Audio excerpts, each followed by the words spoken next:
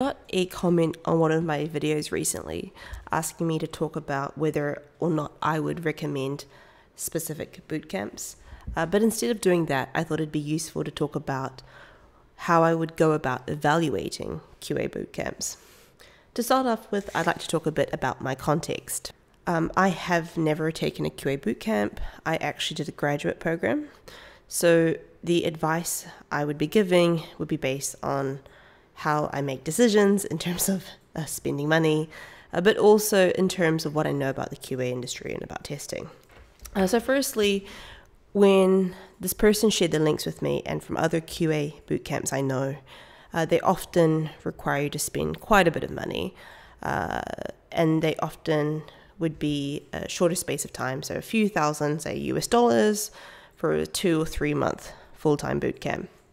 And then this also may come in the form of a percentage of your salary for the first year or two. And in that case, those are safer in a way because then those companies are aligned with you to help you succeed to get a job.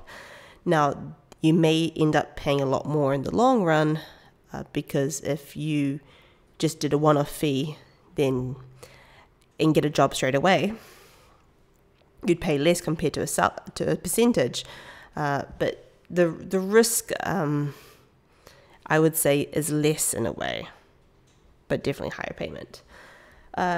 One thing to also remember is that it's a business.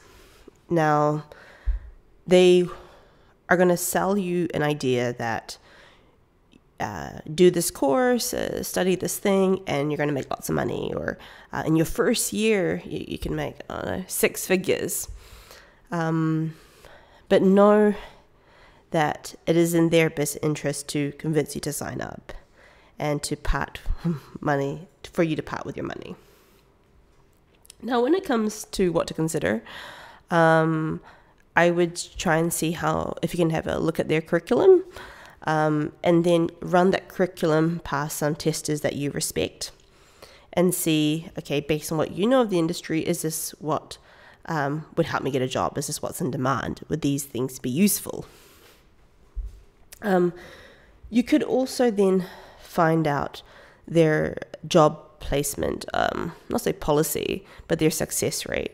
So I've seen that some institutions will share that information and they'll say 80% of graduates got a job in the first year, or 90% of graduates got a job within 6 months in testing. They may then even publicize like the average pay of graduates. Now, if they do end up sharing the statistics around the graduates and how successful the graduates are, then see if you can dig deeper into them. So there's a book that I read recently called How to Lie with Statistics. Actually, I read it a few years ago, but I do come back to it every now and then. And it's made me realize that you can have a statistic and not be lying, but then be misleading.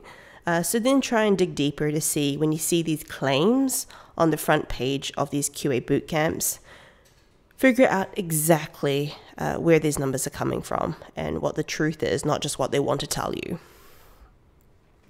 Another thing I would want to add is ask about what support they provide you when looking for a job.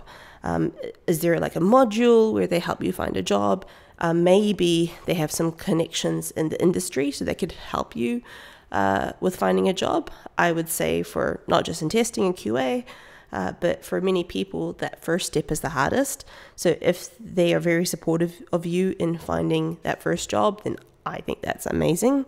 Do they have any information on writing a CV? Do they have some sort of arrangements or networks to help you get an internship, for example? But these are things that I would be looking into with the QA bootcamp to see if it's worth spending your money on.